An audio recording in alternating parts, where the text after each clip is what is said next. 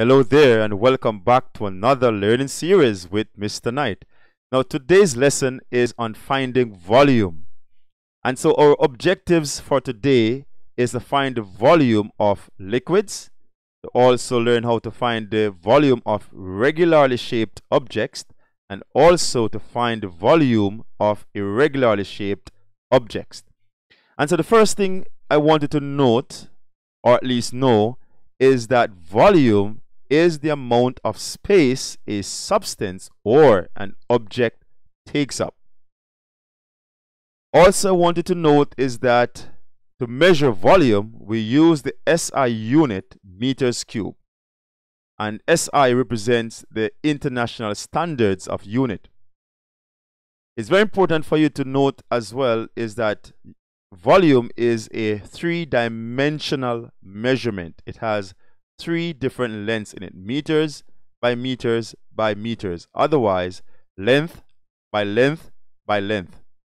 The other units that can be used to present volume are centimeters cube and also milliliters. A very important point to note at this time is that 1 ml, which is 1 milliliter, is equivalent to 1 centimeters cube. Now, to measure the volume of liquids, we use measuring cylinder, otherwise called a graduated cylinder.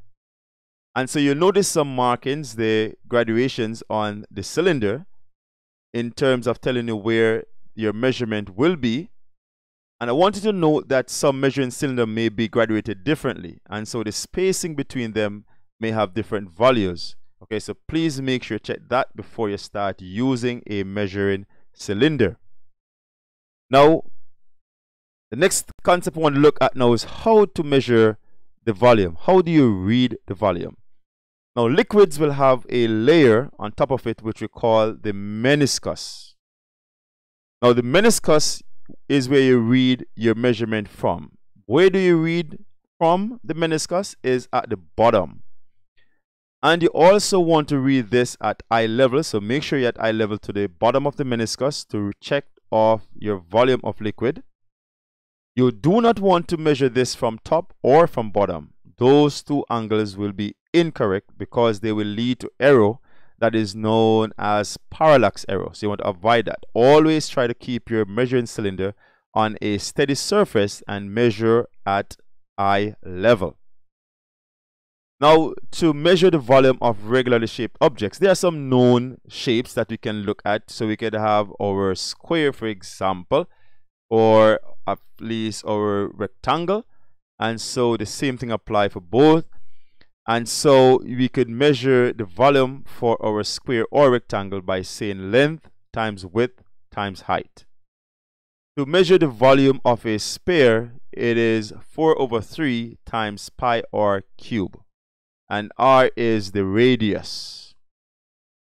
To measure the volume of a cylindrical object, then it will be pi r squared times h. And h is the height of that cylinder, and r is the radius of that cylinder. Alright, so just to note those for your information if you do need to use them. Now, what I want to go into now is to find the volume of irregularly shaped objects. Measure the volume of irregularly shaped objects. It's very difficult to measure the length times the width times the height, or even to measure radius. For example, you have a stone. It's very difficult to do all of that because it is not regularly shaped. And so I'm going to show you two methods in which we can use to measure the volume of this irregularly shaped object. And so in method 1, we're going to pour some liquid into a measuring cylinder and take that measurement. So for example, this measurement is 150 ml. Now the next step is to put this carefully into your measuring cylinder. Notice the volume start to rise, and now our new volume is now 200 ml. Now to calculate the volume of this rock, for example, we'll have to minus these two values. So we take away the first volume from the final volume, and hence we'll have 50 ml for that rock. That's a quite easy method to do. Now our method 2 will be now we use a displacement can, or what we call a eureka can. What we want to do first is to pour liquid into this can to make sure that the liquid will be at a level that all the liquid will start running out and then stop.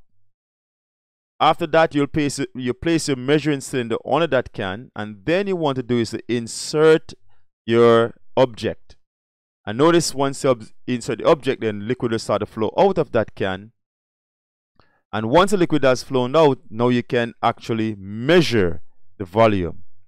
And so there will be a meniscus, and so you're going to read that meniscus. And so, for example, this meniscus may fall on the 100 ml mark. Now, this means that the liquid in the measuring cylinder has a volume of 100 ml, because the irregular shaped object will displace the same volume of water. Now, before we leave, I just wanted to note the apparatus used in measuring the volume. And so we use a measuring cylinder or a graduated cylinder to measure volume of liquids generally. And we use a displacement can, otherwise called eureka can, or an overflow can, to measure the volume of irregular shaped object. It is used alongside a measuring cylinder as well. Now, the eureka can previously was made from can, but it can also be in glassware.